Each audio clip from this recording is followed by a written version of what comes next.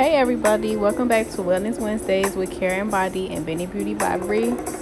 Today I got a recipe for some vegan broccoli and cheddar soup for y'all, all my soup lovers, but you might not be able to eat what you want anymore due to any changes or transitions you might be doing in your diet.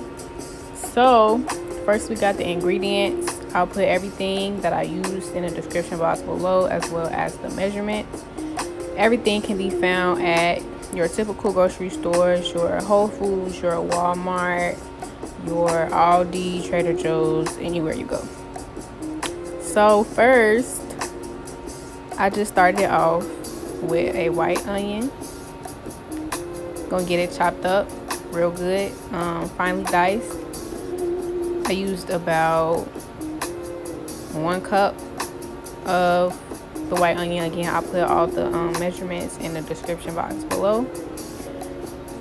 But I'm getting ready to saute this. So in the meantime, while you're chopping your onion, before you start chopping your onion, you could go ahead and get you a big pot and get it heated up on top of your stove.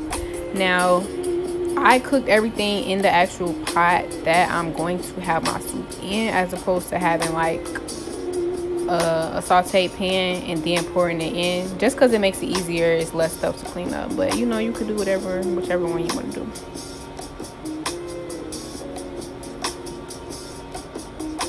So my pot is already hot. I had it warming up while I was chopping my onions, and I'm just gonna butter it with my Earth Balance vegan butter.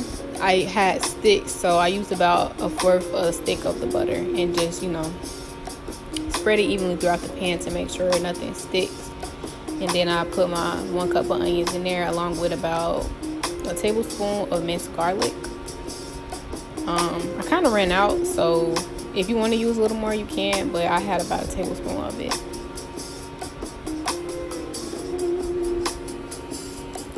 So you're gonna let your onions and your garlic cook for about 5 to 7 minutes until they caramelize. In the meantime, I cut up my broccoli that I'm going to use for the broccoli and cheddar soup. So I use fresh broccoli. I don't eat frozen vegetables anymore. There's a big nutritional difference between fresh and frozen vegetables. So your frozen vegetables, they're picked at their peak ripeness and then frozen. That freezing process eliminates a lot of the nutrients in the vegetables versus you buying it fresh. The fresh fruits and vegetables are picked before they become ripe, and they ripen while they're being shipped wherever they're going. So yeah, fresh broccoli. Came back, check on my onions and garlic. Then I'm gonna add in my flour. Again, all the measurements will be in the description box below. And you just gonna stir that up till it get a little thick. Then I'm adding in 3 cups of vegetable broth. I ran out of my first one, so you see me here switching to my new bottle. And you just gonna stir that up until it becomes like a roux. It's gonna thicken. It shouldn't be the same looseness as just plain vegetable broth or water. It's gonna thicken. You should be aiming for it to get a little thick as it cooks.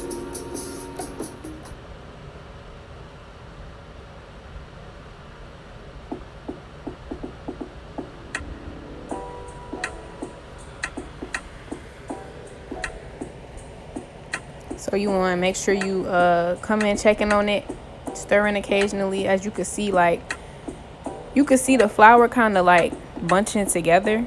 So just stir that often to make sure it's not clumping up. So you're gonna add in your rice milk. After that, you're gonna use 4 cups, and same thing with that. Just make sure you stirring it occasionally. I'm gonna go in with my whisk and make sure everything whipped up real nice and even, real nice and thoroughly. But you're just gonna let this cook for a while. And as time goes on, you keep coming back, checking on it, stirring. It's going to get thicker. So You know, broccoli and cheddar soup is not like no real thin, like chicken noodle soup type consistency. Like, it's kind of thick. So, you know, you're going to let everything simmer in there so it could thicken up, and just keep checking on it, stirring it so that nothing, you know, sticking and burning to the bottom of the pot or anything like that. And then you're going to bring your stuff to a boil. So once it starts boiling, you want to add in your fresh broccoli. Again, your choice to use fresh or frozen, but I will say that frozen breaks up a lot more than fresh broccoli. So if you don't like a whole bunch of broccoli pieces in your stuff, I would say get some fresh broccoli. But if you're okay with that, you know, do as you please. But once you add in your broccoli, you want to let that cook for about 10 minutes because this is fresh broccoli. So this 10-minute period is really going to be you cooking, actually cooking your broccoli so that it's not raw.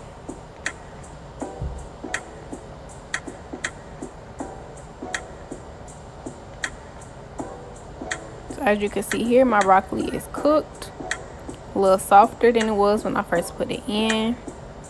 And now we're going to add our Daiya vegan shreds. Cheesy, cheesy, cheesy. So honestly, I kind of gave up on the measurements at some point, because when I first put the 2 cups in, it wasn't cheesy enough for me. But instead of me measuring out more cups, I kind of just poured almost another full bag in, which I did not intend to do. And it ended up being a little bit thicker than I would have liked, but it still tasted amazing. So it's okay. You know, it just, the amount of cheese you add depends on how cheesy and how thick you want your soup to be. So I would say for me, ideally is about 3 cups, which is really like a bag and maybe a third. But I actually ended up using two full bags of cheese. So that just, once again, depends on how thick and how cheesy you want your soup to be.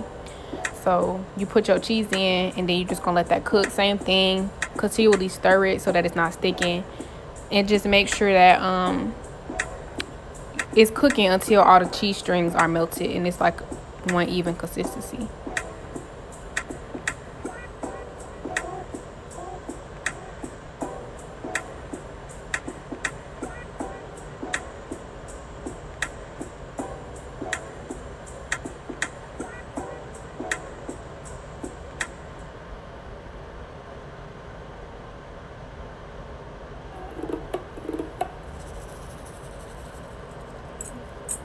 So yeah, just keep stirring. I don't know if y'all can see, but I'm really like scraping the bottom of my pan. Like, you really got to make sure you're stirring it to make sure it's not sticking at the bottom. The flour, the cheese, none of that. Like, just really make sure you stirring it and getting to the bottom of the pan so that nothing's sticky and burning. You don't want no crispy, you know, you don't want no burnt soup, no burnt cheddar, no burnt broccoli at the bottom of your soup. That's just gonna throw off everything. Like, just make sure you scraping the bottom. Everything needs some love. So here I just recorded in real time to show y'all like the thickness of the soup, the consistency that came from the roux we made earlier, in addition to the cheese. All right, nice and creamy, y'all see. Yeah. And then I added me some dinner rolls, and boom, nice vegan soup, perfect for the cold season.